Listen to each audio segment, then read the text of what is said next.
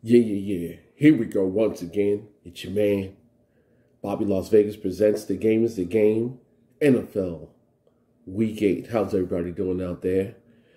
Coming out to you for another version of this game, making some picks with the NFL. Last week was a good week. Went 4-0. Picked the Packers, the Bucks, the Titans, and the Colts.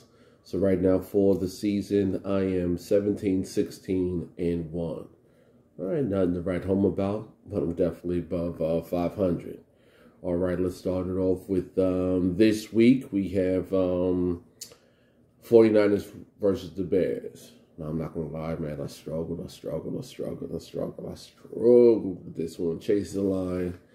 And both teams are definitely retooling by the end of the season. Trust me, both teams are going to be rebuilding. 49ers need to be more consistent on defense. Chicago needs offense. Chicago will not have their coach. They will not have Khalil Mack. But there's something missing from the 49ers. They should be running the ball on everybody, getting how many yards, but their offense is just not consistent. Will the Bears win? No. But will the 49ers cover? No. I'm taking the Bears plus the 4. Now, when betting, there's a lot of different ways that people go at it. And when I look at the Lions, I actually use all 3. And that's analytics, momentum, and emotions. Analytics-wise, they're hanging in almost every game. They're being really tough. Momentum is that continue to fight. And the emotions part is their coach. Their coach keeps them fired up. I mean, they're really trying hard. And I believe, and I hate to say, if they can't win this one, things are going to really be tough. I feel if there's going to be a game to win, going against the Eagles, Jalen Hurts has a poor passing percentage. The Lions are hungry, and I'm sure the Eagles are going to, go and not be a pushover. But if there's going to be the game for them to win, get off the schneid, it's going to be this one. Next game is another game I deliberate winning against for so long. Looked at it, chased the line, looked at it.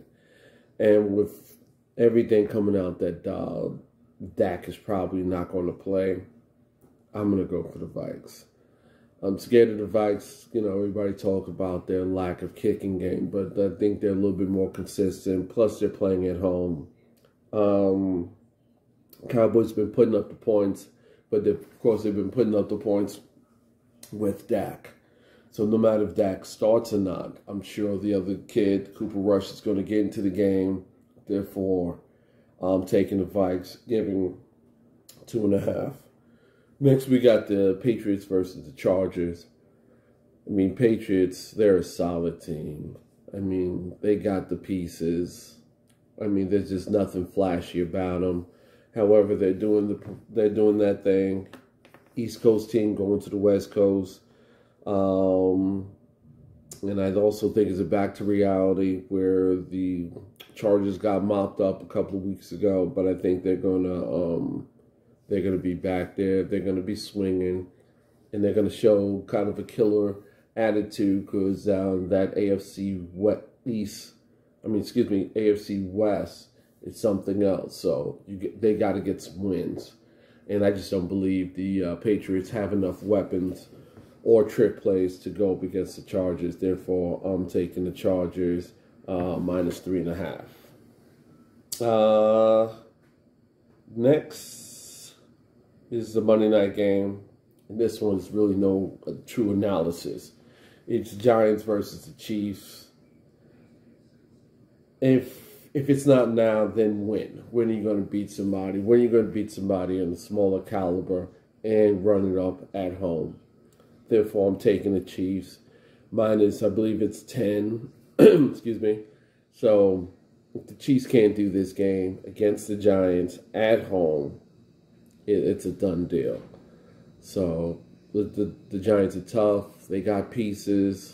A few of the receivers are coming back. But for the Chiefs, they need this game. Or I think if they don't beat the Giants and beat the Giants well, season's over.